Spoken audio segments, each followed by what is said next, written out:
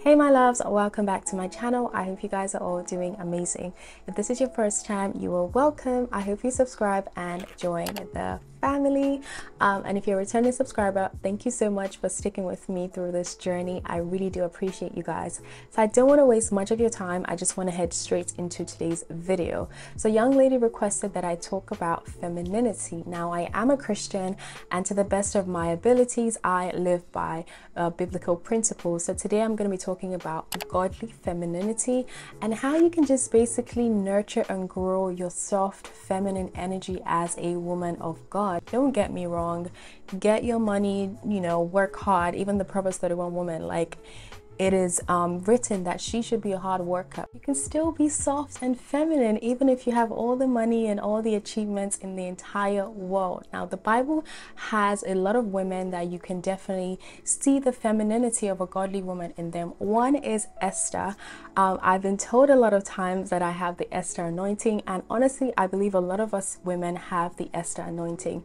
So I recently started doing more research into Esther. I purchased this book off of Amazon. It's called The Esther Anointing. So far I'm loving it. I will link it in the description box. Esther is one that I just feel like her soft feminine energy made the king do whatever she wanted. So I'm going to be sharing tips on how I started to grow and nurture my feminine energy as a woman of God. Now this topic is pretty broad, so I'm just going to be sharing 5 tips in this video, but subsequently I'll be making more videos. Before I start this video, I'm just going to read what femininity is so that we are all on the same page. Femininity refers to qualities, behaviors, and characteristics that are traditionally associated with being female.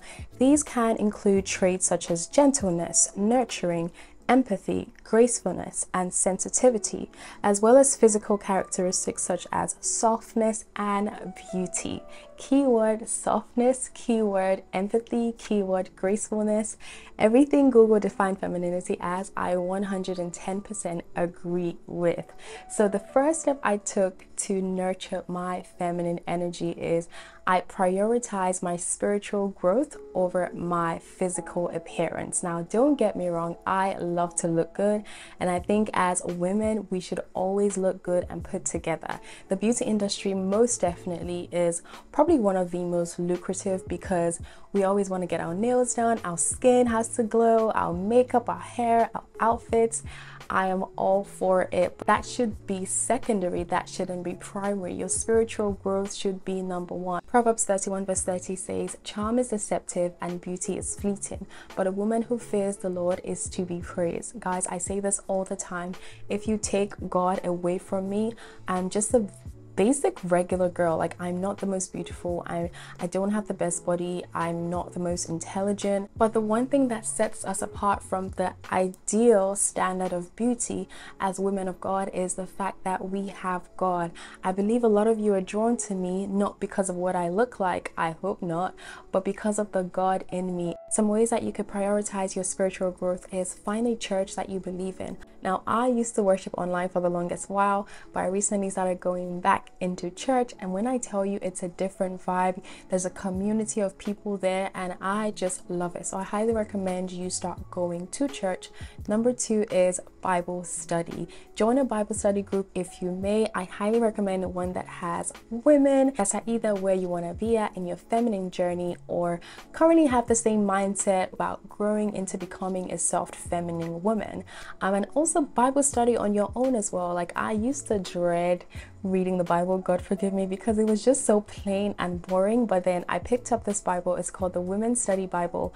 This is how she looks like. She is so beautiful, very pretty and pink. You also want to filter your social media, guys. Like, anyone that's portraying any masculine energy that is intentionally or unintentionally affecting you, I think they're worth unfollowing. Follow women of God that are very feminine, and that you can see their femininity in the way they serve God and the way they serve others, because in time it will definitely rub off on you. The next point is to always speak positively to yourself and to others.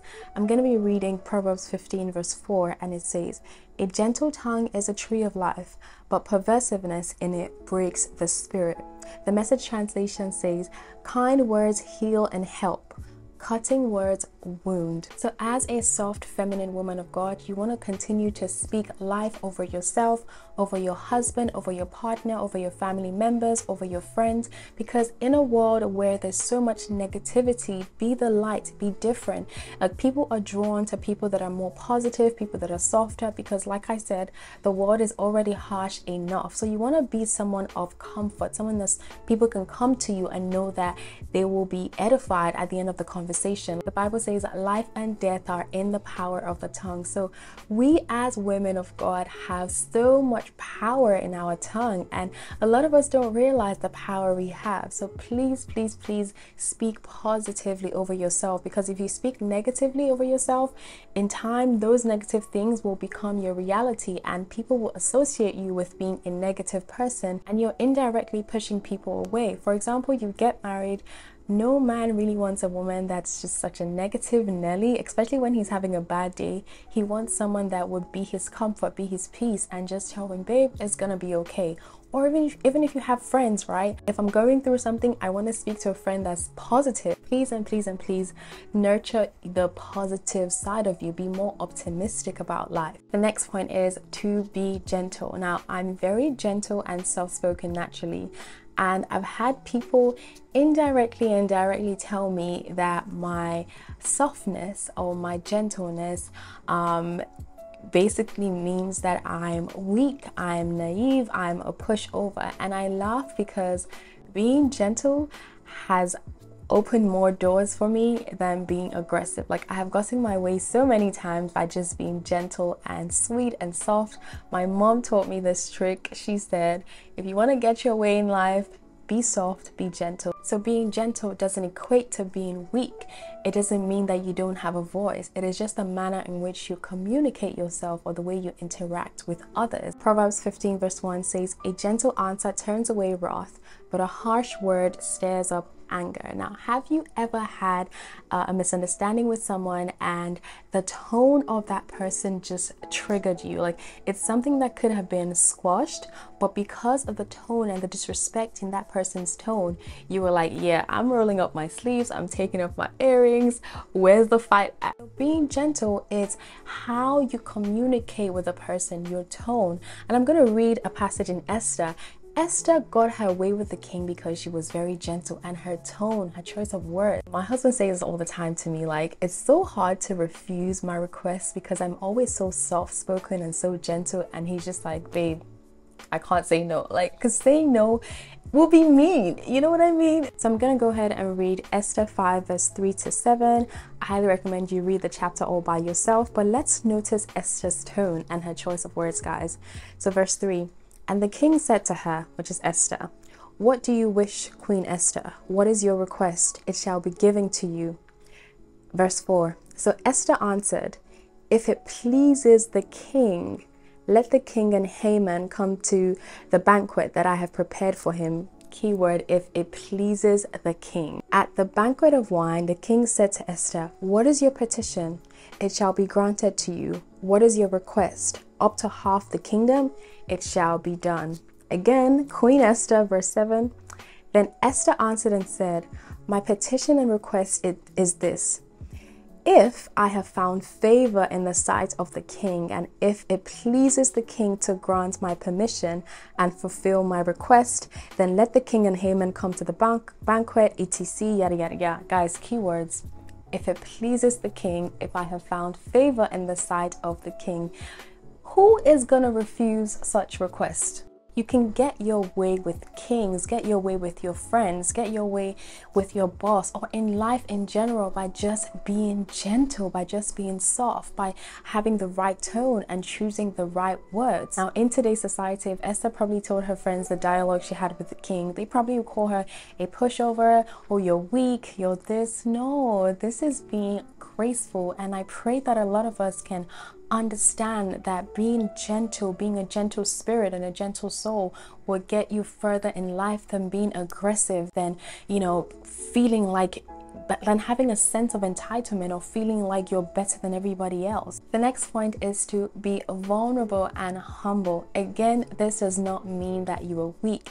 It's just recognizing that you are not perfect and that you are willing to learn from others. So avoid being self-centered or being arrogant. The Bible says pride comes before a man's downfall. God hates a prideful spirit. The mindset of I can do it all by myself, I don't need anyone, I just think it's such a heavy burden to carry. And as a woman of God who wants to walk in that feminine energy, it's very important that you identify that you cannot do it by yourself, but through Christ who strengthens you. The Bible says that in our weakness, He is strong. So being vulnerable and humble is knowing when to accept help. It doesn't make you less of a woman because you need help from another woman or from a man. No, one of the reasons God made Eve is for companionship. He said in His word, it is not good for man to be alone, so I will make him a helpmate.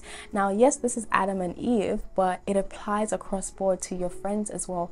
You're not made to do life alone. You're not made to carry the burden all by yourself. Let Christ help you carry the burden. Let your friends help you carry the burden. Of course, please have discernment. Don't say yes to everybody. Don't be vulnerable with everybody. There is so much strength and power in being a soft feminine woman. I pray to God to soften our hearts. And to conclude on this topic, I'm going to be reading a little write-up from my Bible. As you guys can see, it's highlighted.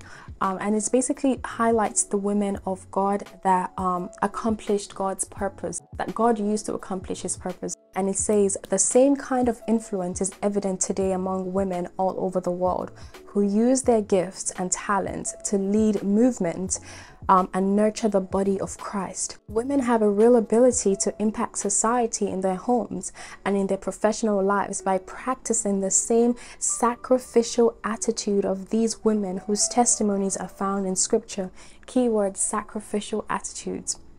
The issue is not whether women have influence, but whether they will choose to use the influence for good or evil, to extend God's kingdom on earth. And I pray that at the end of this video, you understand the beauty and power that comes with being a soft, feminine, gentle woman of God. Again, I'll be talking more about this because I actually really do like this topic.